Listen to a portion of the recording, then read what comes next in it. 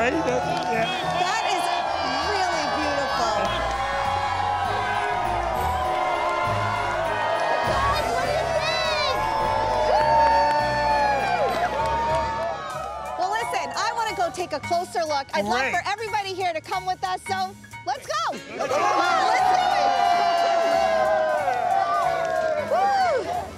Hey, there's a big old blimp up there.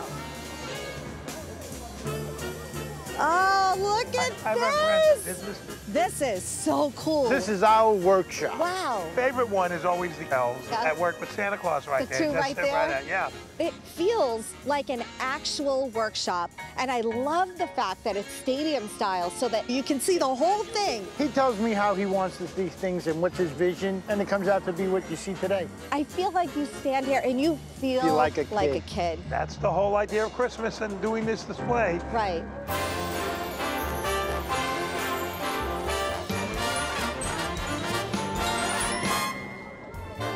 Frank, I gotta tell you, I've seen merry-go-rounds before in Christmas displays. Never seen one with reindeer flying and with toy soldiers riding them. You don't realize, but you could actually ride on that. Don't tempt me with a good time. You know what I keep seeing out of the corner of my eye is this blimp going by. That's the SS Seddio. I think it's so cool that you have it running on this cable. Right. You ever look at the cable car rides in That's how it amusement is? park? Yep. Same thing. Wow. Those poles are literally solid steel.